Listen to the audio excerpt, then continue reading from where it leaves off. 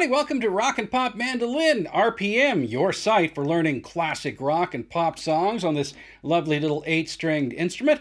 My name is Mike DeJong, and today we're going back to the early 70s and that Texas trio ZZ Top, one of their early hits called Grange. It's a great song from their 1973 album Tres Hombres, and I think that was their third album. It's one of their biggest hits, and it's a really grooving song, and it's a lot of fun to play on the mandolin. A little tricky if you want to try to mimic that solo by Billy Gibbons. I've done my best on it. Of course, it's not the same as Billy's solo on the guitar, but we can do something with it on the mandolin here, and I'll show you, I'll give you some ideas on soloing over the track as well. But first, before we get into that, a little bit of business. If you're new here, thanks very much for joining us here at RPM. But don't forget, hit that little red subscriber button on the way out. It really helps us to continue to grow on this channel.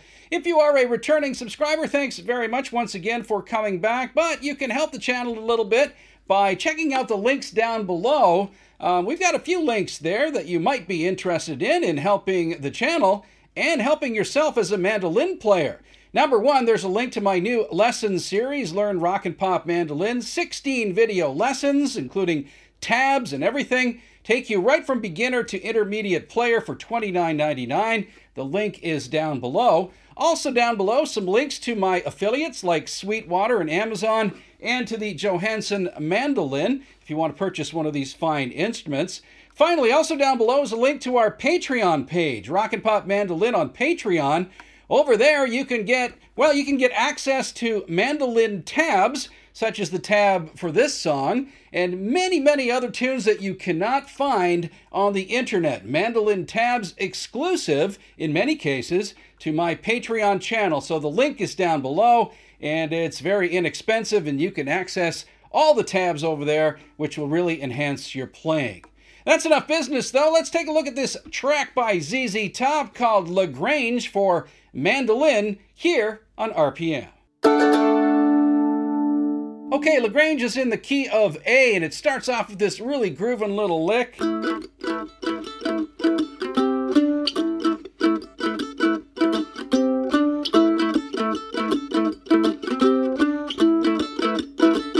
All right, what is that? Well, it starts with an A chord here, and I'm just calling this an A power chord, all right? So I've got my finger holding down, my first finger holding down 2 frets here, the 2nd fret of the G and the 2nd fret of the D, okay? I'm just holding that down. I'm trying not to hit those other 2 strings down there, all right? And from there, you're just moving that pattern up, just like that, okay? So you're moving that pattern from the 2nd fret now to the 5th fret here on, again, those 2 strings, the G and the D, and then the 7th fret on the G and the D, all right? So like this.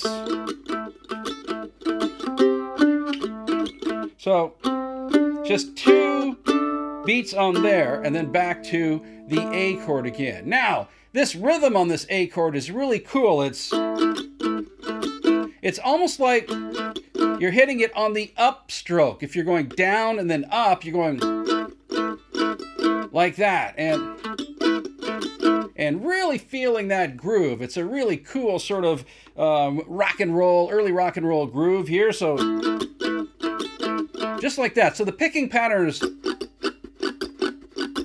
so the first part is dan it, and then you're catching the strings on the way back up. So you see that? And then going.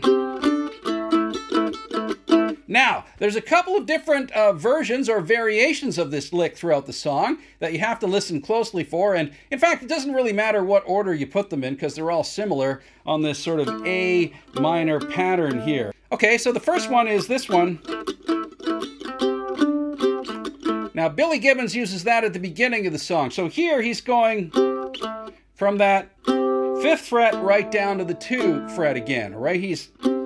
So it's C to A. So watch closely.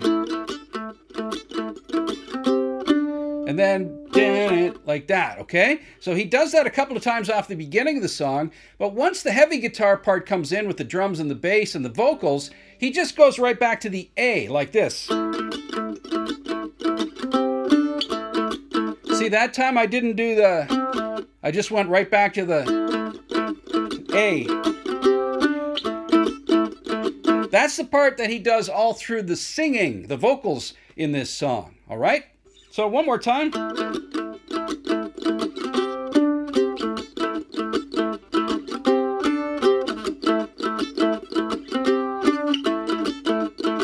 Okay, so the first two times there, as you saw, I went from that C note there, that 5th fret, back down to the A, and then the third time through, I just went straight back to the A, as Billy Gibbons does during the vocals of this song.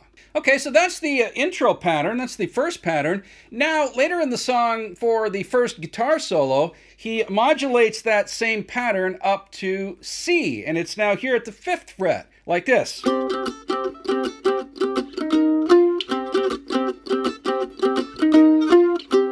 See?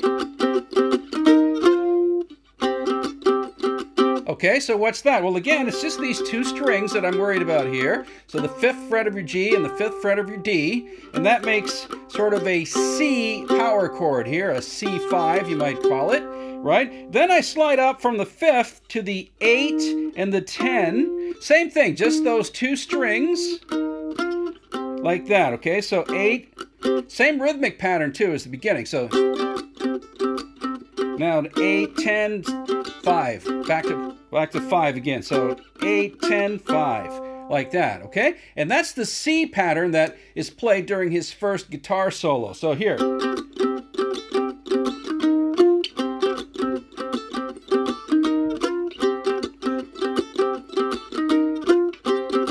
And again, I'm catching that strum. I'm going, catching it on the upbeat, on the upstroke, like that. You see that? Just like that. All right, there's one other cool little pattern in this song, a really nice sort of traditional bluesy turnaround. It goes...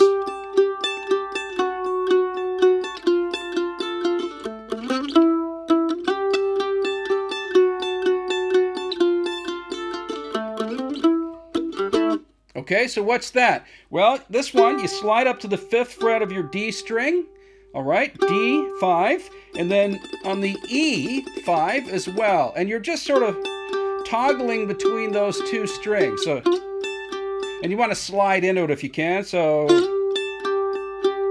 All right, so I'm using my 2nd finger and 3rd finger and just like that, up. I'm using downstrokes here, but you don't have to. You can do up and down strokes if you like that, all right? Okay, so from there, I'm just doing this little walk down pattern on the D string, all right? So it's from here to here to here, all the while I'm keeping that A note there, 5th fret of the E string, I'm keeping that sort of as a pedal tone here, so... See? All right, and I'm just using different fingers on the D string. So I'm starting there with my 2nd finger, then I'm bringing in the pointer finger, and I'm keeping that one locked down. Just keep that one in place on the E string. So here we go again. Okay, so I'm sliding from the 5th to the 4th fret to the 3rd fret. All right, so... And then he does a cool little, like that. That's a really tricky little riff. It comes, you start on the A, that 2nd fret there. You go, I'll do it really slowly.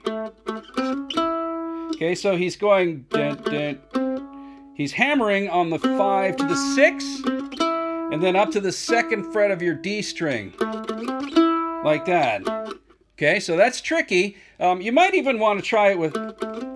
If you want to use those fingers, I find I'm faster just with these two fingers here. So like this. You see? So one more time, that little bridge pattern, that little bluesy pattern.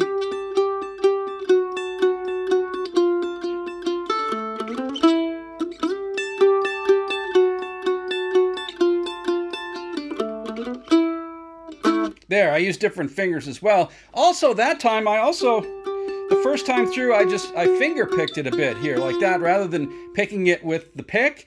You can do that as well, you see. Utilize, it's like Travis picking, using your 2nd finger on your right hand to catch that high E string. But I'm going to do it just with a pick here.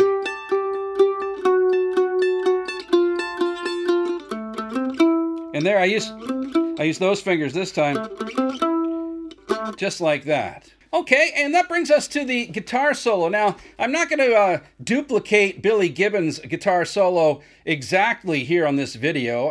In fact, I can't, because he does a lot of string bending, which is really difficult and almost impossible on the mandolin. But I can do something similar. So it's over the... when he goes to the C pattern. This is the solo I want to show you over that C pattern. So coming out of the A pattern, there's like a drum part, right? One bar of drums, and then he comes, right, like that. So you can do something like that, which is very similar to what Billy's doing, except I'm not bending that first note. Okay, so I'm starting here, which is the 10th fret of the D string. It's a C note there, okay? So I'm starting on this C note here for 4 beats. 1, 2, 3, 4, and then on the next bar, bar 2,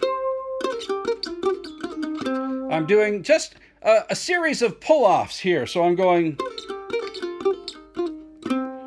like that. So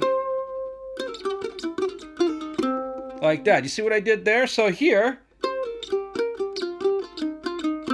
like that, okay? All the way down to that 5th fret C. So you're going from the high C to the low C.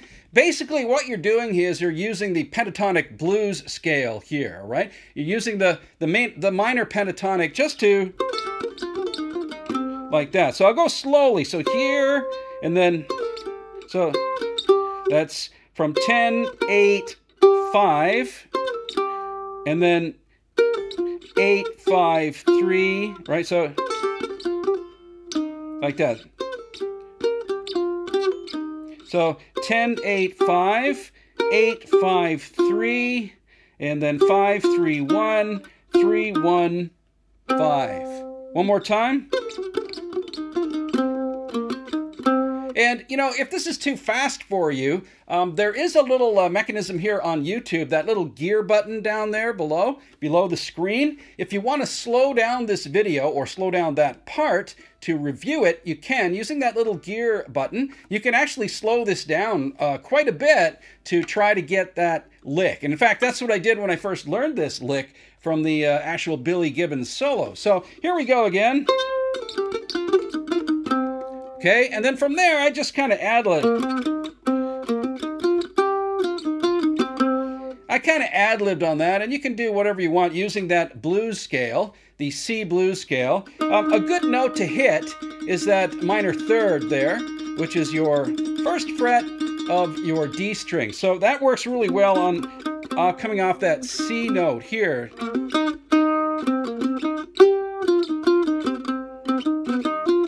See, it's a nice bluesy tone there. So I'm just going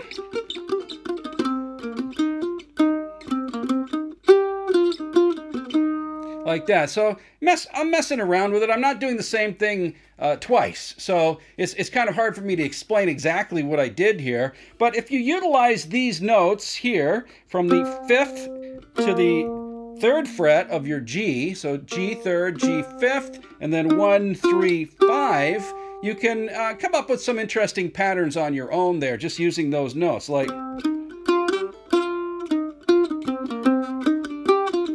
you know, you can just play around with them.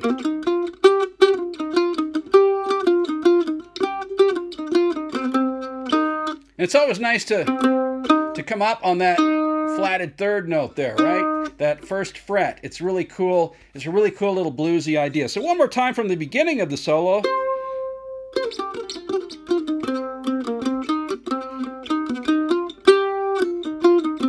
So there I went, I just went,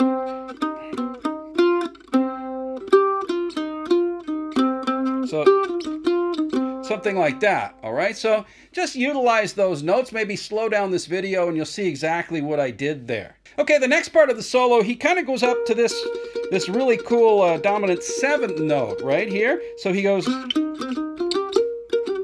right? So he slides up. So from the 5, 1, 3, 5, to the 8th fret there. And that's a really cool, note that Billy Gibbons really hits a lot in this song. And he's going back between the 5th fret and the what's that? The 8th fret. And then you go back up to the, you can use all of those notes on the D string, all right? So one more time here. So let's slide up. Okay, so 5, 1, 3, 5, 8. And just keep going back and forth between the 5th fret. And then you can go, okay, so that's 10, 8, 5, 3, 1. 10, 8, 5, 3, 1.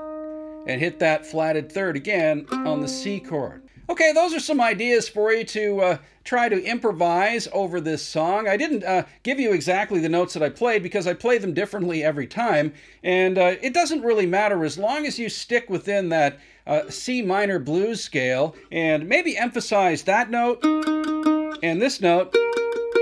Those are two cool notes that Billy Gibbons loves to emphasize in all of his solos. So have fun with it and let me know how it goes.